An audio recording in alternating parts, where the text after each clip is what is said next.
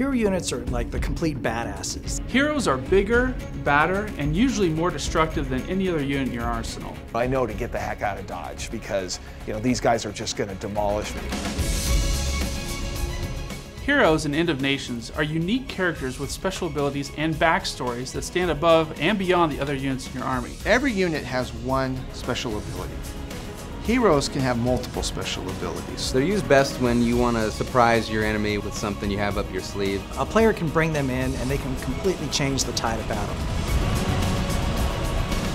Aside from being incredibly fun to play with, heroes add another layer of depth, another layer of strategy. They have abilities that can apply to the units in their company.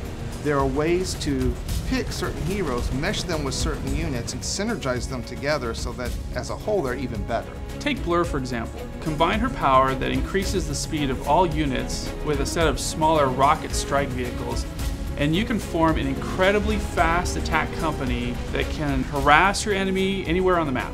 I really like to use the Liberty Brigade. Moose is this hugely powerful artillery unit, and it's really fun to sneak the white mice behind enemy lines and paint a bunch of targets and then have Moose kind of unleash a barrage on them.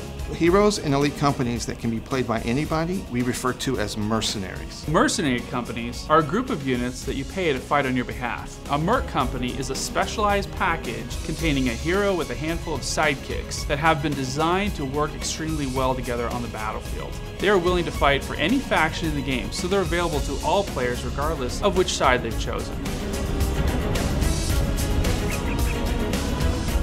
The hero units and elite companies are definitely very powerful and a great asset for every player that uses them. They are the game changers that make your enemy rethink their own strategy. As the game progresses, we're always going to be releasing new heroes and new elite companies, so you always have somebody new to look forward to. There's just so much that we can do with this game and just continually enhance it and add to it. I think it'll go on for years and years and years.